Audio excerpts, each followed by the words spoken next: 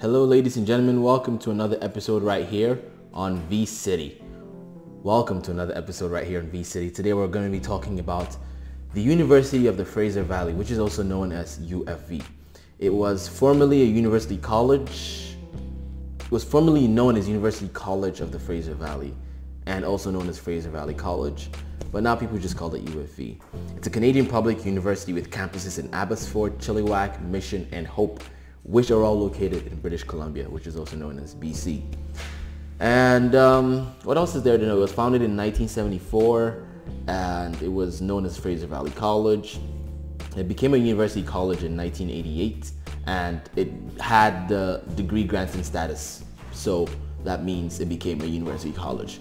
So it grew rapidly. So it's becoming one of Canada's largest university colleges, right? And there's so many campuses. Well, not that many, but there's a good number of them, right? Abbotsford is the main campus, and it's located in Abbotsford. It's UFV's first permanent campus, and it was opened in 1983 rather. What else is there? There's another campus in Mission, and that was opened in 1975. That campus typically offers more of continuing education and adult basic education and things like that. So there's another campus which is located in India. It's like a satellite campus, and pretty much it's for students who are in India, right? And they can finish 1 year of university there and decide to transfer to another college in Canada, or they can decide to finish all 4 years right there in India. There is also a residence which is located in Abbotsford, and it's known as the Baker House Residence. The residence houses about 102 suites and 204 bedrooms. Every suite contains a microwave and a mini fridge, which is really good, right? Anyway, so there's meal plans that you can get there. That way you don't have to make your own meals, and that's about $1,500 to $2,000, which is not bad. So there's something else you need to know. The university offers about 15 bachelor degrees and 2 master's degrees and about 100 different certificates, postgraduate degrees, diplomas, etc., etc. And it's pretty good, right? There's a lot you can go through. There's a lot you can learn in this university. The Abbotsford campus features the school's only residence. And there's a fitness center, a main library, the student union building. All these different things are there in Abbotsford. The Chilliwack campus focuses on health sciences, agriculture, trade, and technology. This campus features the Aboriginal people, it's a gathering place, and there's another thing it features.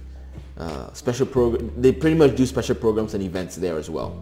So there's a thriving international department in UFV, so you can get your co-op there, you can have lots of educational options there as well. So one thing for sure, one thing you can know is that there's a lot to gain at UFV. But also, one thing I gotta tell you is that although there's a lot of opportunities for you to grow as a student there, it's a boring place. That's just the truth. That's being real. It's boring. And there's not a lot to do. So if you're going to focus on your books, study, put your head down and come out with the best grades, trust me, you can go there. You don't want distractions and stuff like that. But if you want to do much more than education, much more than school, then I advise that you set your eyes on a place like the University of Toronto or somewhere in Ontario, even Calgary, but not UFV. But UFV is a small place. UFV's campus is not that big. It's a nice place and it's beautiful. Like, it's scenic. It's in British Columbia. It's gorgeous, right?